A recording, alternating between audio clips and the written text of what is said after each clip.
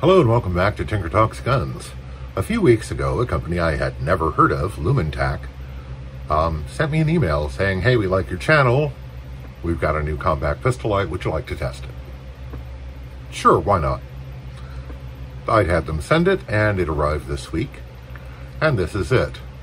It is the LumanTac Sightward 800 lumen weapon mount light. And it is their first product. I checked their website. They are located in Hong Kong, and this is produced by them in their own factory. So, we're going to have to go to the tabletop, take a closer look at this.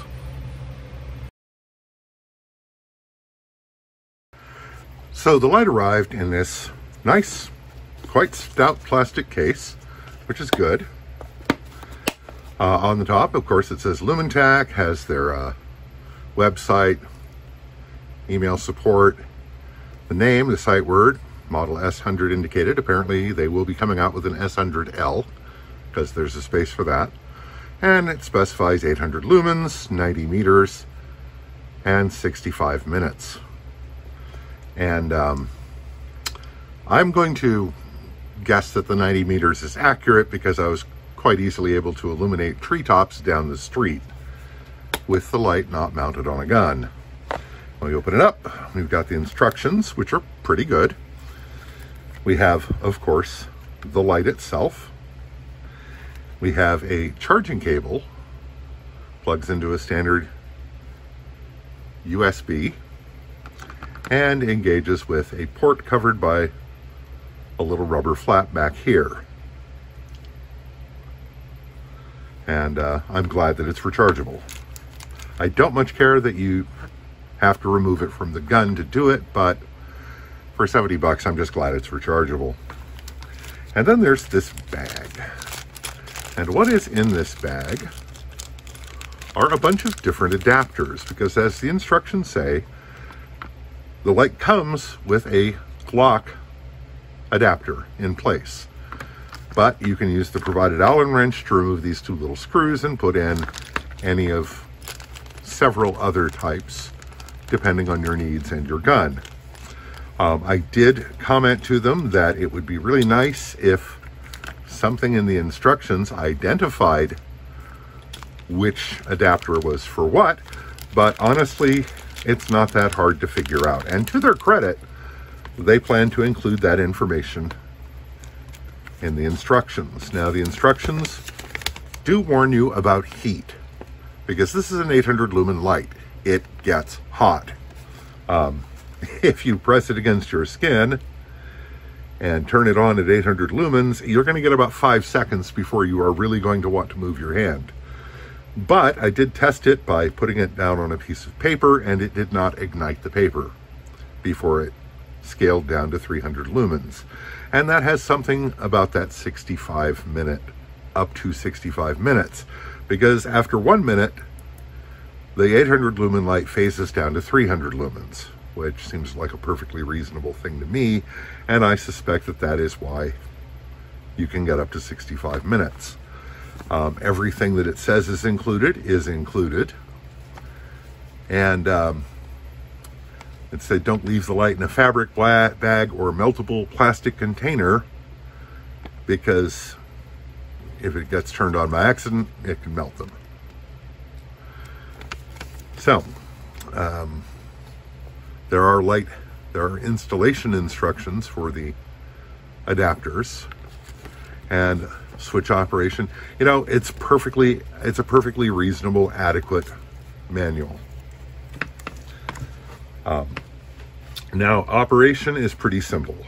You have these two paddles, you press it in, and it turns the light on. Press it in again, it turns the light off.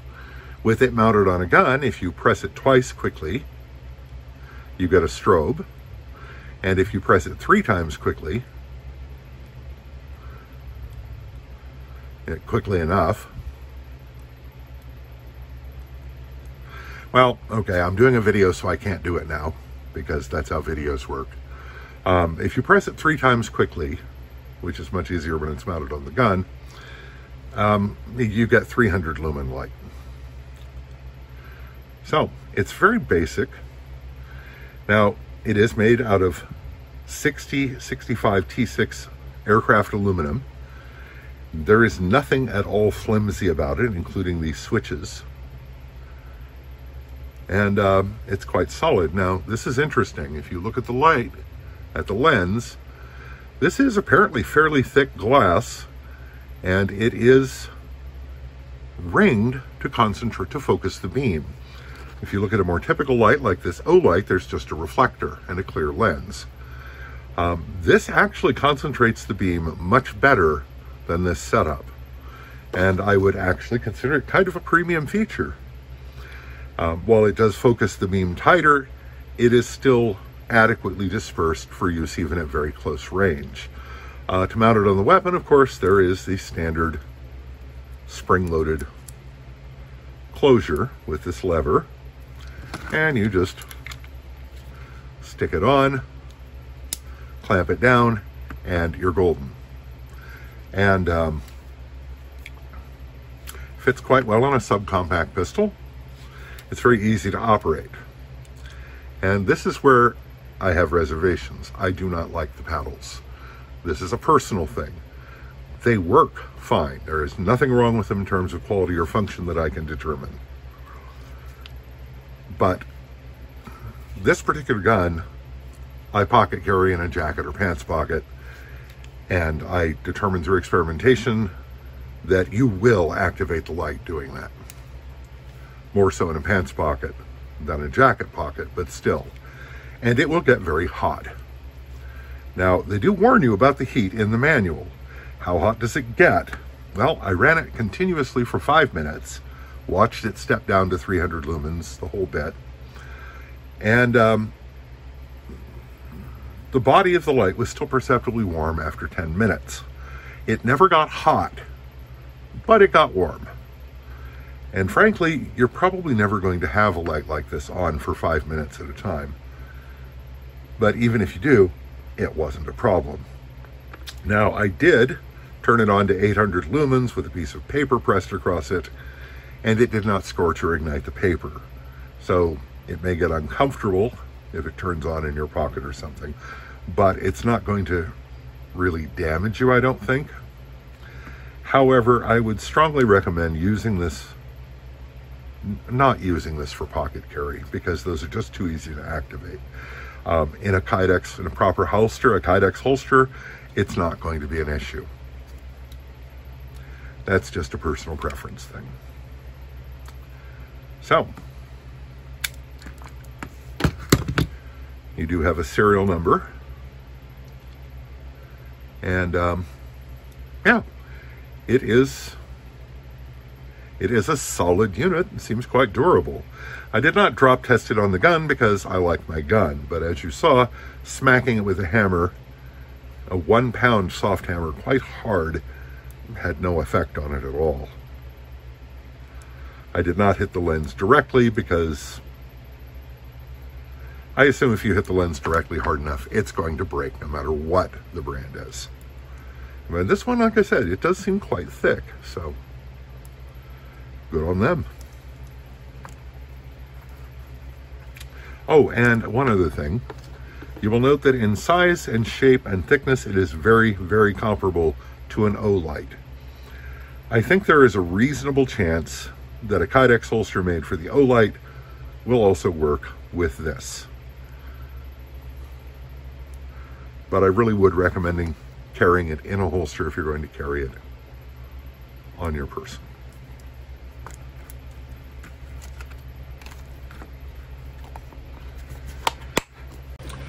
Okay, now the disclaimer. I was provided the product free of charge for the purposes of review. I was not given, offered, and would not have accepted any financial remuneration, there's a word, to give it a good review. If it were a bad product, it would get a bad review. So, here's the question. Does it get a good review? I'm going to go with yes. It's solid, it's well made, it takes some abuse, and for a given philosophy of use, I think it's fine. And the price is good. Now, it has, I don't particularly care for the strobe feature. I don't care for the paddle activation. But those are my personal issues, and they're not an issue with the light itself or the product in any way.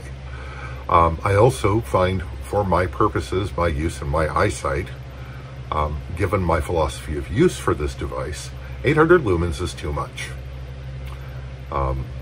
In the close confines of my house and workshop, if this hits a reflective surface or a white wall, it's going to dazzle me. And you want to dazzle the other guy, not you. So I would prefer something closer to 500 lumens. But again, it's a personal preference based on my personal circumstances. I might nonetheless still put this on my nightstand gun because it's a solid product, it takes some abuse, and it seems durable and reliable. So why wouldn't I? So the question is, should you? If you want a low intensity use weapon mount light for a defensive pistol or home defense, I would say, why wouldn't you? It lacks the features of more expensive units, but a lot of us are on a budget these days. And if this fit me appropriately, I'd certainly spend $70 on it. So, special shout out as always to my supporters on Patreon. All of this costs money, and it helps a lot, more than you realize. If you'd like to join my supporters on Patreon, there is a link in the description below. If you'd like to support the channel in a less monetary way, take 5 seconds out of your busy life to hit the like button, because if you're still watching this video, odds are you liked it. And it really helps the channel. So, I hope this finds you well, stay safe, take care, and we'll talk to you again real soon.